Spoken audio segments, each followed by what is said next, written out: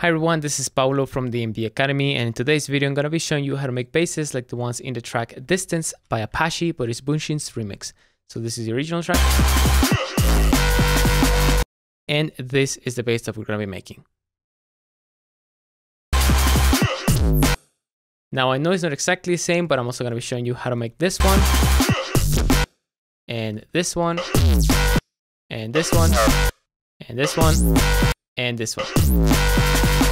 So as you can see, there's a lot of really cool variations, and by the end of this video, you will know a lot of cool sounds and techniques to make sounds like this. But before we get started with the video, make sure you get subscribed to the channel and hit the notification bell to not miss any future videos. And if you want to support the channel, consider grabbing one of our products at dmbacademy.com. We have crazy preset packs. We have producer bundles made by pro artists like Icicle, Current Value, Abyss, Mastic, and many more, showing you how to make tracks from start to finish with all project files, presets, samples, etc. included. And speaking about samples and presets, if you want the ones from this video, consider joining Preset Pass. The link is also in the description. So with all that being said, let's get into the video.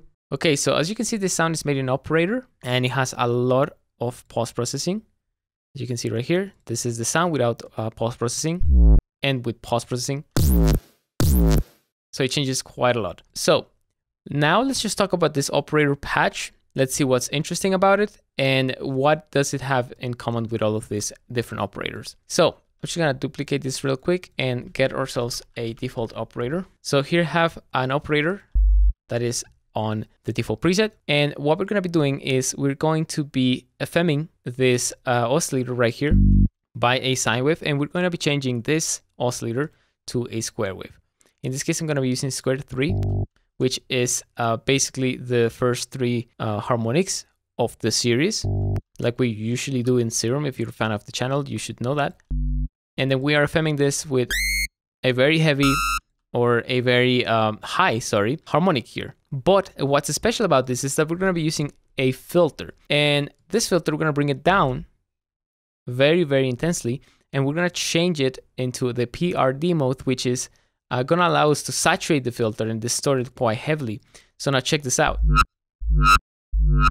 The moment we bring this sound to that high register, it's gonna saturate the high harmonic plus the low harmonics here. And here's what's interesting about it is that we can use envelopes for this filter. So for example, let's just FM this. And then what we're gonna do is we're going to saturate this, set it on hard, and saturate it. So now we have a very, very saturated sine wave. And what we're gonna be doing is we're gonna be applying a pitch envelope to the sound.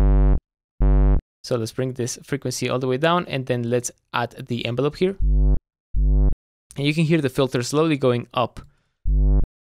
Oops, there you go, 100. And so what we're gonna be doing is we're going to be making this filter be very, very fast. And as you can see, it just gives us a very, very cool high frequency content in the sound. And now let's turn on the post-processing. And so we get sounds like that, which is very, very cool. And we can also do things like adding a pitch envelope that, for example, we can make it go from 12 to the default pitch over a second, for example. And you can have that pitch envelope that sounds really, really cool. And so now let's just talk about the post-processing here real quick. So this post-processing, what it is, I'm just gonna walk you through it one by one. We begin with this preset called Enhance. And what this is basically a multiband dynamics that doesn't have any upwards compression or expansion. It's only downwards compression, which is actually very heavy, but we're boosting every single band quite a bit and then just squashing it on the upside. Then we're just adjusting to have more highs, less mids, and more sub, and we're boosting the output a lot. So if we stack 3 of these, we get a very cool artifact on the high end. And if you want to copy this preset, you can just copy these values. This is the times, this is the below, this is the above, And here are all the different settings of the compressor. So after we stack 3 of those, we have a really slight reverb and then a saturator. Then we use enhance once again. We use an EQ boosting the low mid. And then we have an OTT. And then we have another EQ.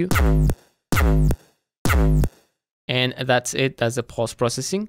Now we can just come here, come back, try different pitch envelopes, try different resonances and different filters.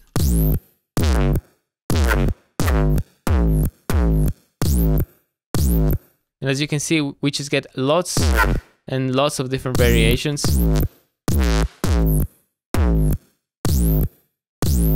That are very, very, very cool. And it's now all about just resampling this and playing with, whoa, that was a crazy sound. And playing with the coarse pitch. And if you want, you can even just deactivate this envelope and automate it yourself. For example, like just changing the frequency here and just doing a very fast envelope here. And boom, now you're getting sounds like that. And you can adjust the pitch envelope too.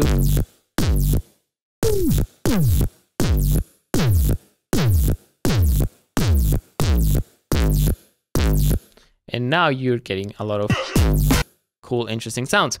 And all of these sounds are these variations that I'm talking about. So for example, here you can see I automated the filter in this way.